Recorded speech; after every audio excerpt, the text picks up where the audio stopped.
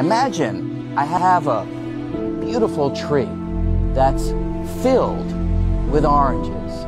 And I ask myself, what is the orange made of? How do I answer that question? Well, I want to look deeply inside the orange, so I magnify it.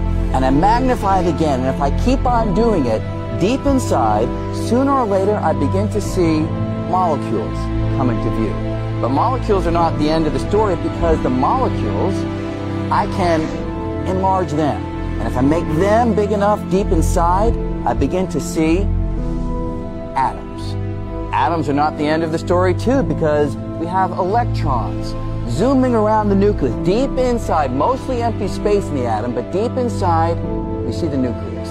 So if I grab that and magnify it, I see that the nucleus is itself made of particles, neutrons and protons. If I grab one of the neutrons and magnify it, I find yet further particles, little tiny quarks inside. Now that is where the conventional ideas stop.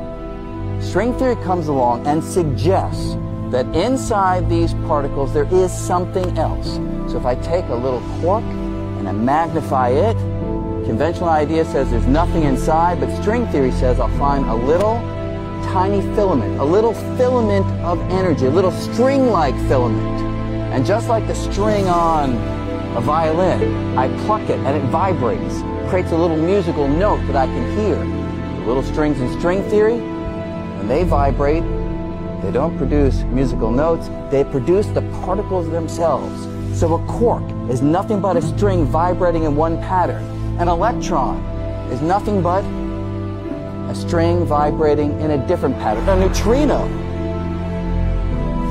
nothing but a string vibrating in a different pattern still. So if I take all of this back together, I have my ordinary orange, and if these ideas are right, they are speculative, but if they are right, deep inside the orange or any other piece of matter is nothing but a dancing, vibrating cosmic symphony of strings.